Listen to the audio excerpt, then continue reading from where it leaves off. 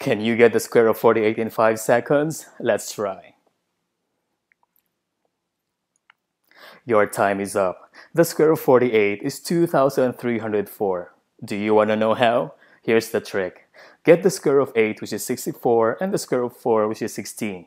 Get the product of 4 and 8, then multiply by 2. That is 64. Then add them together following this pattern, and voila! Here's our answer. 2,304. Easy, right? Let's try another example. Say the square of 73. Get the square of 3, that is 9, or I'll write 09. The square of 7, which is 49, then the product of 7 and 3 multiplied by 2 is 42.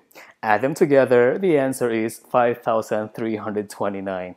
You did not know about this math trick, didn't you? You're welcome.